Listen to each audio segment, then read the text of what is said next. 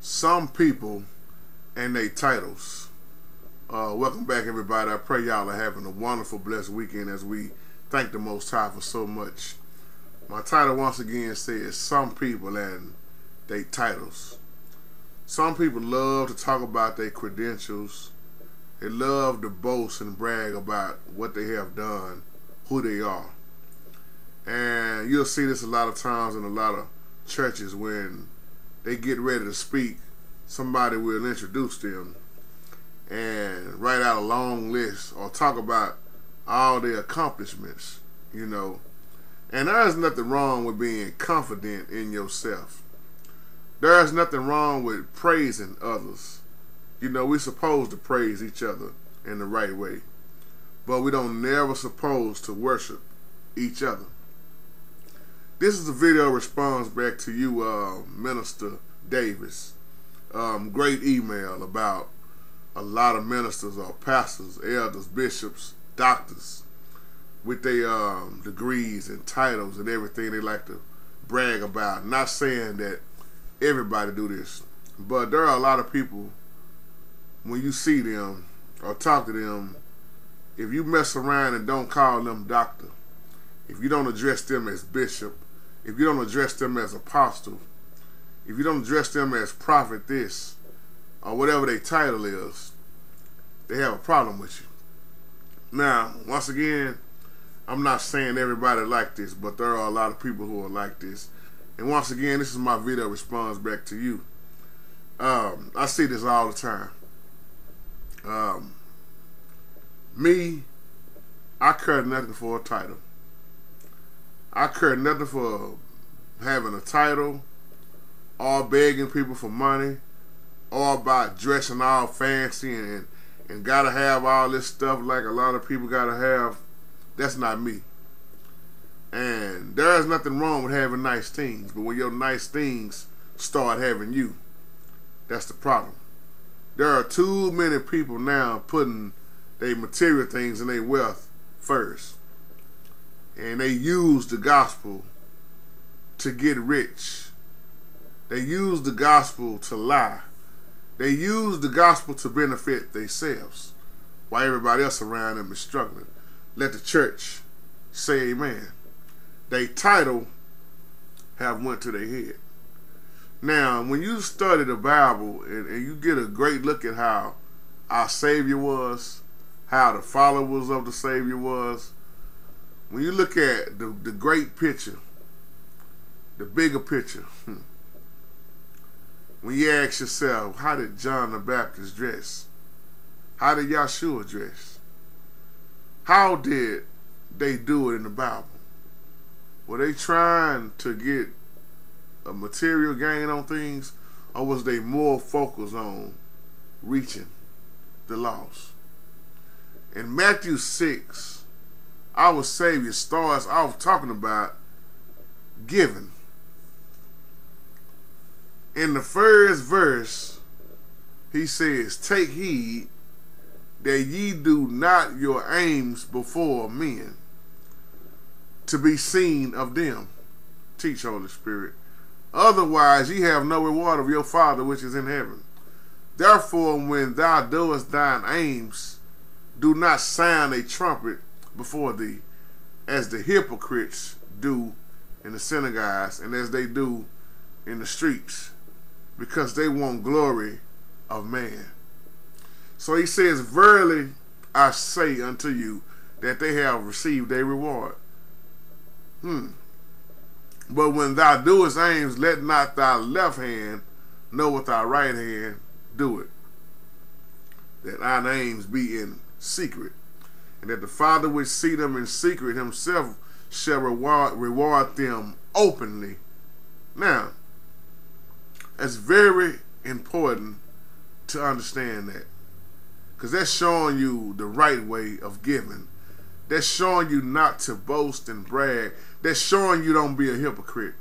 Don't be like the Pharisees, the ones who love to get attention, the ones who love to have all their names called out. They love to have mankind's worship, approval.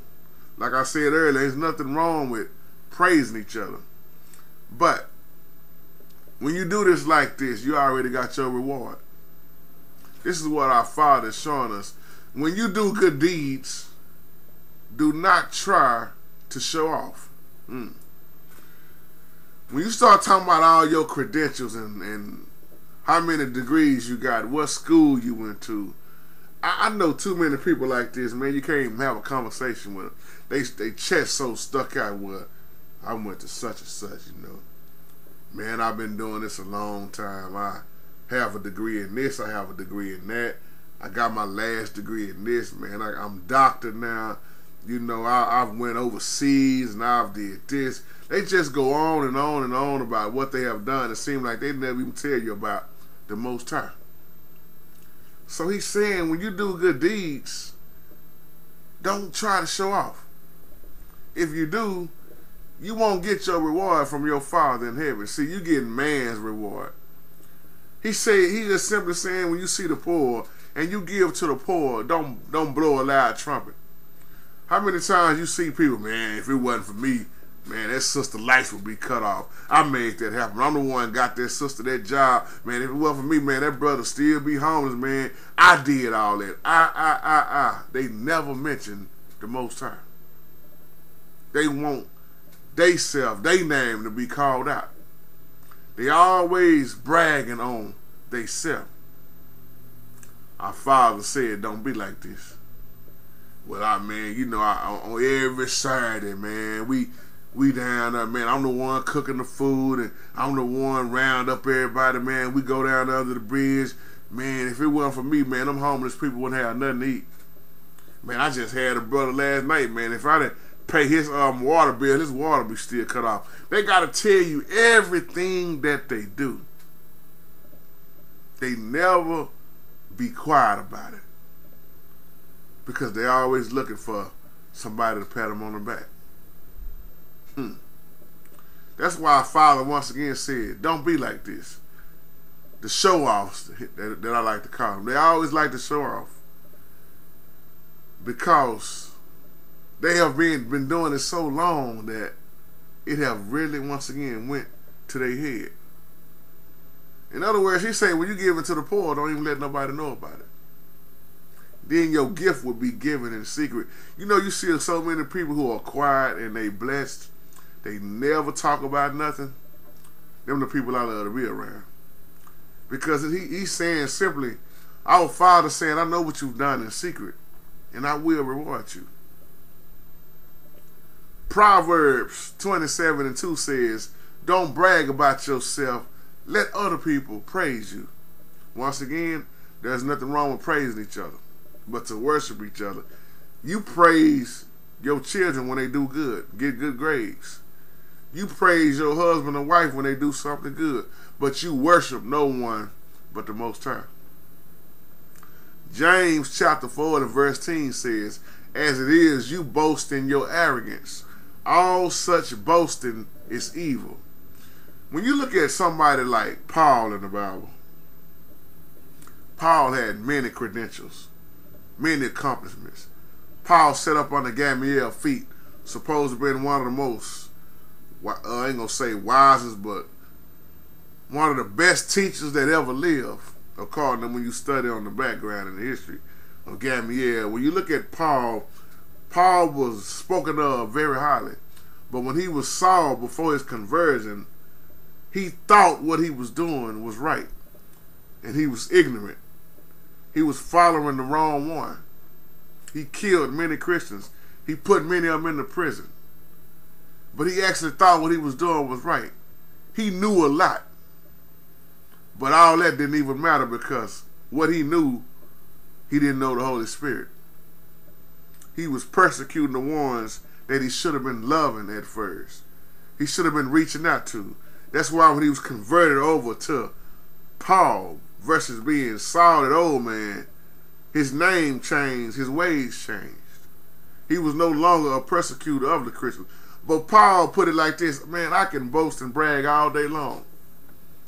I have many accomplishments. He could have easily just threw his titles and what he have done on people. Paul was not bragging, but Paul was confident And he let others know how confident he was in the Holy Spirit, because something happened to him on that Damascus road that never happened to him before. He was blinded. He didn't eat for a few days. He was hit hard by the Holy Spirit. And after that day, after that moment, I should say, that was his turning point in his life. And he said so much about not bragging. Or if he did say bragging, he was talking about the Most High. See, we have to understand the way these words are wrote in the Bible and understand what they really mean in the context when we read, the scriptures. This man could have been the biggest bragger there was. John the Baptist could have bragged if he wanted to, because he was the forerunner for our Savior. So many people could have been bragging and stuck on their little titles in the Bible, but they didn't. The ones who did do it was the hypocrites, the Pharisees. You never saw our Savior boast and brag, because that turns into ego problems, pride. So when you look at Paul, once again, to boast, it's the wrong thing to do. All such boasting is evil, once again. All such boasting is evil, as the book of James teaches us. So Paul had to pretty much put all that behind him that he learned, what he knew, all those accomplishments, because he had a bigger picture now, looking forward. That's why he said, I got to concentrate on what's in front of me and stop looking at on what's behind me. Paul told the Corinthian believers in 1 Corinthians 14 and 18, he said, I thank the Most High. When he was talking about even speaking in tongues, he said, I speak in tongues more than any of y'all. But I'd rather speak 5 words with my understanding that my voice I might teach others, than to speak 10,000 words and confuse people and they don't know what I'm talking about. The reason why I'm saying that, you got so many people who brag about how good they can speak in tongues, how good they can pray, how good they can sing, how good they can play music, how good they can preach, how good that they doing outreach ministry, how good they can fast, how good they can do this and that, and you be wondering sometimes, where is the Holy Spirit at in them? Where is it? Paul said in 1 Corinthians 15 and 10, not only is our calling a gift of the Most High, but the Most High also abundantly bestows our gifts beyond that to enable us to carry out what? Our responsibilities. That's why our gift is right now for earth. Carry out our responsibilities in the church. And I'm not just talking about a building. The Most High said all gifts come from above. He has given us, blessed us with these so many gifts for every member of your church building. No, every member of the body. He even said that nobody has worked. Paul said, it's not really nobody that have worked harder than me. I've worked hard. I labored more abundantly than any of y'all. 1 Corinthians 15 and 10. He thought about his credentials. Once again, his titles. And said, this really don't mean nothing to me. Because once again, he didn't have the Holy Spirit. And I'm here to tell you right now, you can call yourself what you want. It's going to be a whole lot of people with titles that's going to title their way on into the lake of fire. It's going to be a whole lot of people who boast and brag. And on that day, He's going to say, depart from me. I never knew you, workers of iniquity. Because they was doing what they was doing for the wrong reason, for the wrong purpose, for the wrong person. Some people really do love man's titles. They love it. Some people won't even listen to you if you don't have a title. See, I'm not what you call a church preacher. I know y'all done figured that out by now. JT, you different. Yeah, I'm not what you call a church preacher. Some people love to say, boy, you one of them good old Baptist preachers. I'm not Baptist. I'm not Pentecostal. I'm not Kojic. I'm not AME. I'm not CME. I'm none of that. I don't care what you want to call me with those titles. I'm none of that. I'm not stuck on that.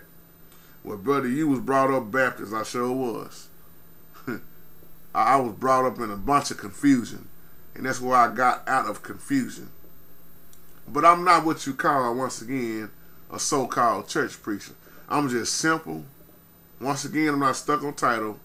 I'm not stuck on how much money you got in your pocket. I'm not stuck on how many members you got, how big your building is, how good your choir sound. I'm not stuck on your anniversary dates. I'm not stuck on your musicals. I'm not stuck on none of that. I'm not stuck on a building, period, because the majority of my work is outside of a building. Just like our Savior. Yeah, he went to the synagogues every now and again, but the majority of our Savior, when he was walking in his ministry, was on the outside of the church. Very important to understand that. Am I knocking what you do in your buildings? No. I'm painting a bigger picture. It's past a building. Because the real body of Christ, the real body, is what I'm talking about. Are we going out making disciples? I'm trying to close now. But I'm different. I'm plain. I'm a servant. And I'm not ashamed of the gospel. I'm more stuck on seeing people get delivered. I'm more stuck on reaching out. I'm more stuck on seeing the drunk man get clean and repent and come into being a new creature in Christ. I'm more stuck on seeing the homosexuals get delivered, become straight.